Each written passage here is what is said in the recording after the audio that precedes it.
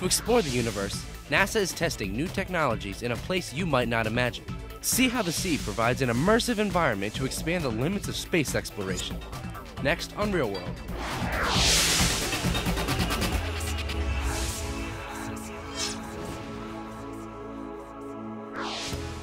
To get set for exploration of worlds beyond our own, NASA looks to places right here on Earth that mimic other places in the universe where we might explore. NASA calls these analog tests because these places are analogous to places like moons, other planets, and asteroids. You know when two things are analogous, they have a similar relationship. You've probably done word analogies in school. Things like Jupiter is to Titan as Earth is to, yep, Luna, our moon. NASA looks for those same kinds of similar relationships when it does analog studies in Hawaii, where the volcanic soil is similar to the soil on the moon. NASA studies rovers and robots in the deserts of northern Arizona, where the landscape might be similar to what you would find on another planet, or perhaps even a big asteroid. And NASA studies the effects of gravity in Key Largo, Florida, below the surface of the Gulf of Mexico. We got some help from NASA engineer and special real-world correspondent Heather Paul, who had a fisheye view of the events in Key Largo. Thanks, Josh. We're out here in the Florida Keys, and this is a really unlikely place. You don't think about this when you think about going to the moon or Mars, but in fact, NASA's doing underwater research right here. So let's go find out what we're doing.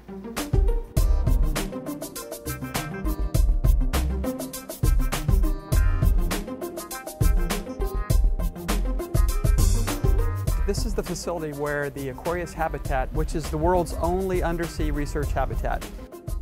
It's about 5 miles offshore, and it's the closest thing to living in space that we could find anywhere.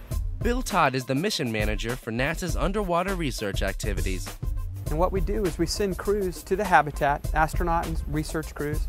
We send them to the habitat, and they go and live there to get a feeling of what it would be like to live in space.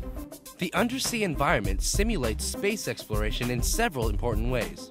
First, it provides an isolated, fully engaging setting, similar to what astronauts might encounter exploring other planets, moons, etc.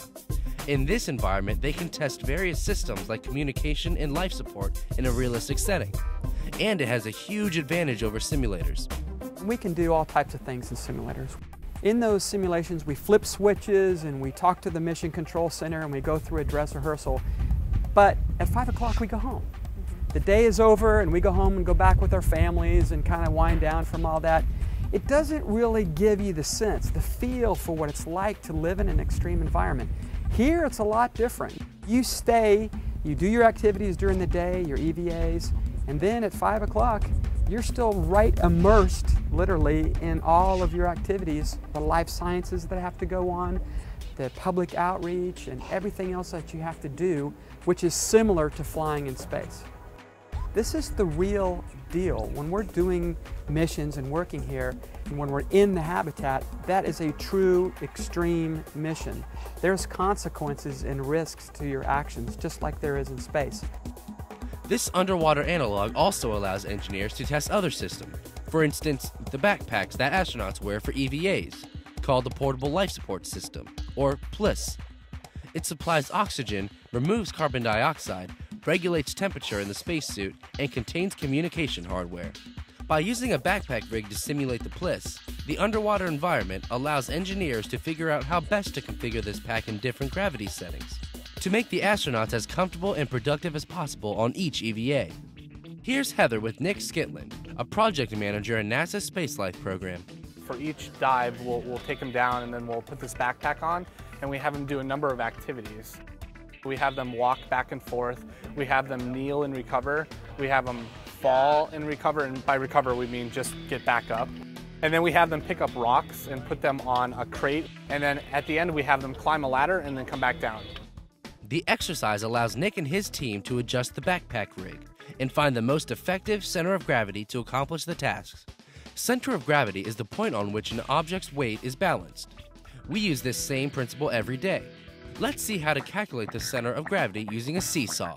The fulcrum is the point that supports the board for the seesaw. The weight must be evenly distributed on both sides of the fulcrum for the board to be balanced. But what would happen if a child who weighs 20 kilograms sits on one end of the board? and the second child, who weighs 25 kilograms, sits on the other end. The seesaw is no longer balanced. Math can help us solve this problem. Think of the fulcrum as the center of the equation. What's on one side of the equation must balance with the other side. Remember that our board is 5 meters in length. 5 meters is equal to 500 centimeters. The fulcrum is located at the center of the board, 250 centimeters from the end. If the child weighing 20 kilograms sits on a mark at the end of the board, she is 250 centimeters from the center. Where would the second child need to sit to balance the seesaw? We could write the equation to look like this. 20 times 250 equals 25 times what? By balancing the equation, we can determine the distance from the fulcrum that the second child must sit.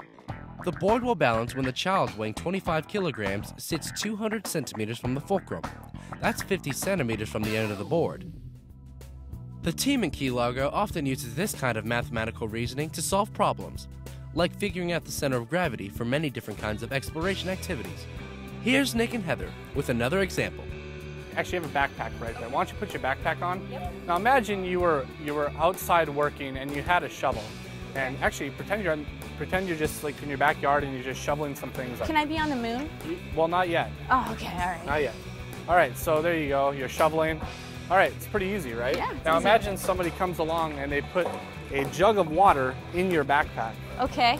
And well, now it's getting kind of heavy, Nick. Right, it's getting kind of heavy, so now try it again.